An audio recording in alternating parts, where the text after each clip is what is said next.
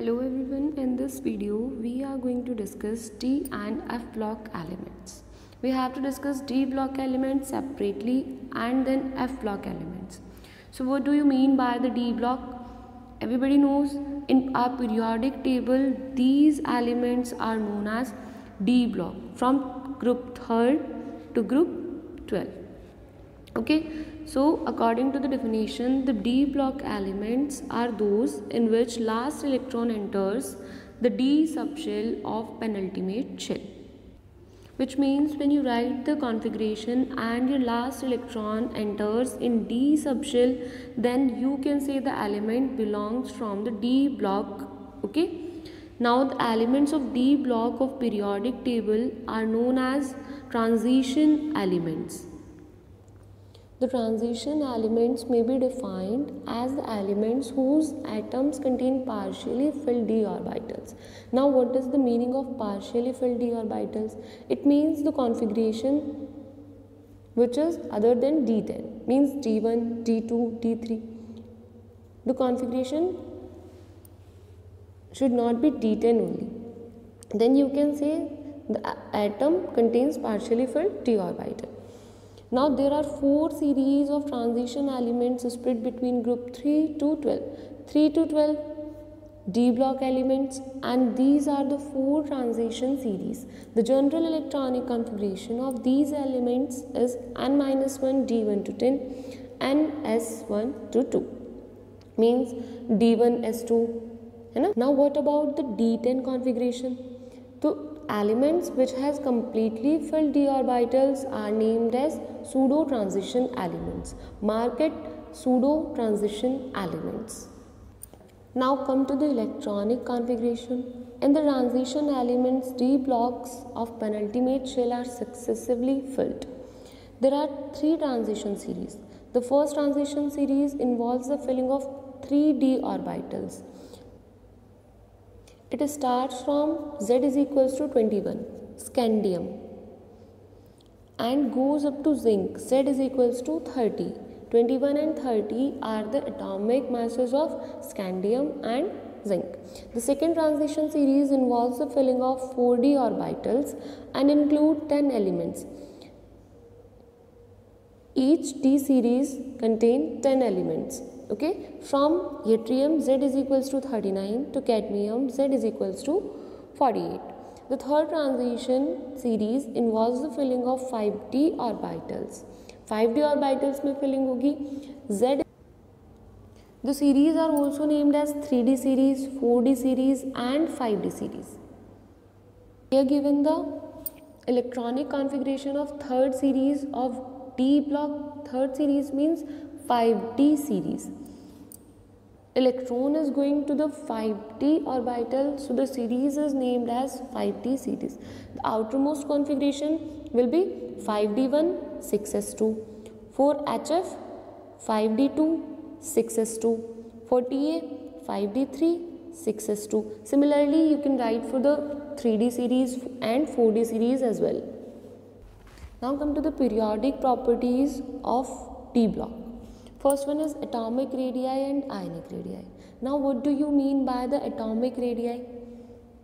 So according to the definition, the distance between the nucleus and the outermost electron means valence shell electron, is termed as atomic radii. Now atomic radii varies when you talk about van der Waals radii, ionic radii, metallic radii. These all the things we have studied in class 11th. Now we have to understand what is the trend of D block elements. Atomic radii of transition elements in a period smaller than S block elements and larger than P block elements. It is saying the atomic radii of D block elements is smaller than S block elements and larger than P block elements. Everybody knows here we have S block, first and second 13, 14, 15, 16, 17 and 18. We have P block. In between we have D block. Now in a series, atomic radii decreases initially and varies irregularly, showing near consistency till 11th group and then increases in the 12th group. It means first of all your atomic radii decreases, then it will become to a constant and then increases. Okay, with increasing atomic number, nuclear charge and shielding effect of d electrons increases and counterbalance the effects, resulting small decrease in atomic radii. Now we have the question, why the atomic radii first decreases and then increases? So all of these happening just due to the shielding effect. Now what do you mean by the shielding effect? Shielding effect, so the electrons which are present in inner shell are behave as a shell for the outermost electron, and the effect is known as shielding effect. So that's why atomic radii first decreases, then become constant, and after some elements it increases. The ionic radii. Ionic radii decreases from left to right. It decreases with increase in oxidation state. Means as well as oxidation state increases, the ionic radii decreases. All of us knows we have two types of ions, positively charged ions and negatively charged ions. Means cations and anions. So as well as oxidation state increases, the ionic radii decreases. For the same oxidation state, the ionic radii generally decrease with increase in nuclear charge. Means as well as nuclear charge increases, the ionic radii decreases. Here we have the trend of ionic radii of 3D series elements. Okay. Here we have some general characteristics of transition metals.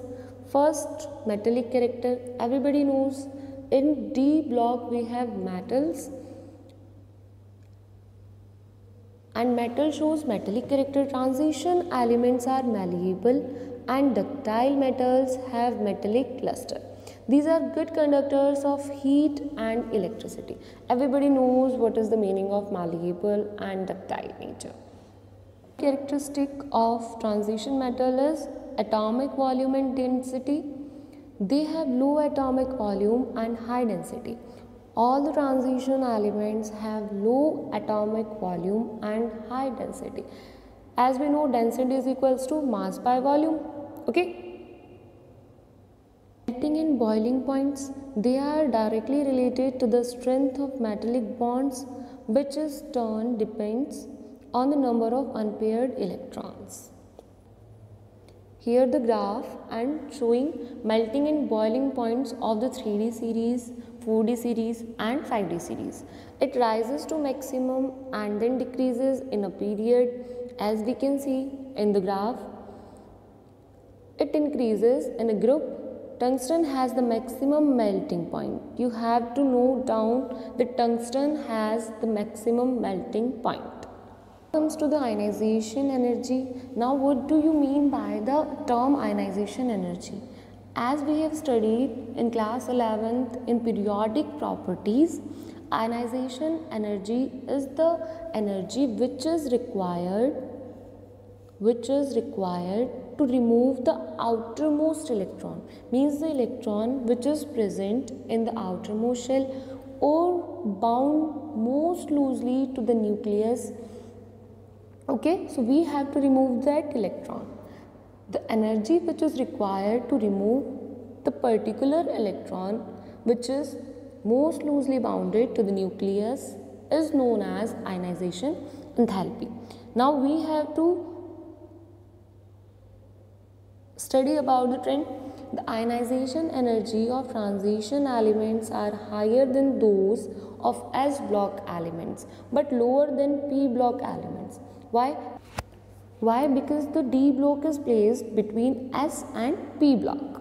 Okay, so here we have ionization energy values, experimental values of ionization energy of D block elements. This is 3D series, 4D series and 5D series. You can see the trend.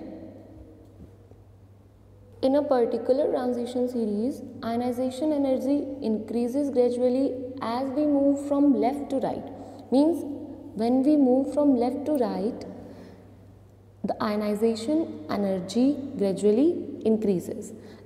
The increase in ionization energy is primarily due to increase in nuclear charge. So when the question is, so as we know, when we from left to right, nuclear charge increases. Why? With increase in atomic number and decrease in size. So ionization energy increases. 5D transition elements possess higher ionization energy than 3D and 4D series. 3D series, this one, 4D series and 5D series. So it is saying that 5D transition elements possess higher ionization energies than 3D and 4D transition elements due to increase in size. As we know, from we move top to bottom, the effective nuclear charge increases, but the size is the dominating factor. That's why ionization energy increases when we move from top to bottom. Oxidation states. All transition elements except first and last number of the series exhibit variable oxidation states. Means this is the last element and this one is the first element. Except these two elements of every series, all the elements have variable oxidation states. The maximum oxidation state shown by the first series increases from scandium to manganese and then decreases. The common oxidation state of first series is +3. The compounds of transition elements in lower states +2 and +3 are mostly ionic and of higher oxidation states are covalent. कई बार आपसे question में क्या पूछा जाता है कि 3D series में आपके पास सबसे ज़्यादा ऑक्सीडेशन स्टेट्स कौन शो करता है. So you have to learn that Mn shows the highest number of oxidation states या फिर Mn shows the most variable states in 3D series.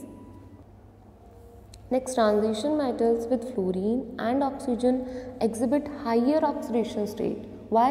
Due to higher electronegative nature of fluorine and oxygen. The next term is standard electrode potential.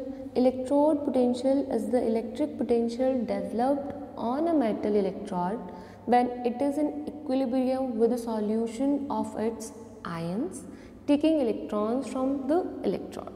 Electrode potential हमने कहाँ पढ़नी है? Electrochemistry में.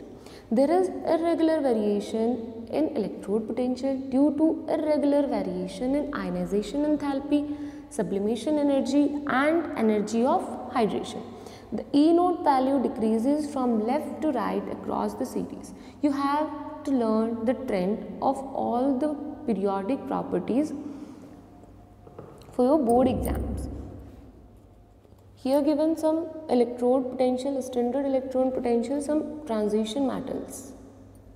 Now Mn, Ni and Zn have higher values than expected because of their half-filled or completely filled 3D orbitals. Everybody knows Mn, Ni and Zn have completely and half-filled d orbitals. That's why the value of a standard electrode potential is higher than others. In case of Mn2 positive and Zn2 positive are the highest negative enthalpy of hydration Ni2 positive. Means the graph is varying here and the reason of the variation is hydration enthalpy. Next property is reducing properties. The electrode potentials of the first transition series metals are quite high. Hence, they are expected to be oxidized easily to their ions. Everybody knows that the substance which help other to get oxidized and in return get reduced are known as oxidizing agents, and those substances which help others in reduction are known as reducing agents. Hence, they should be good reducing agents. All the D block elements, or you can say transitional elements, are behave as a good reducing agents because they can make positive ions easily. means donate electrons easily and helps others in get reducing.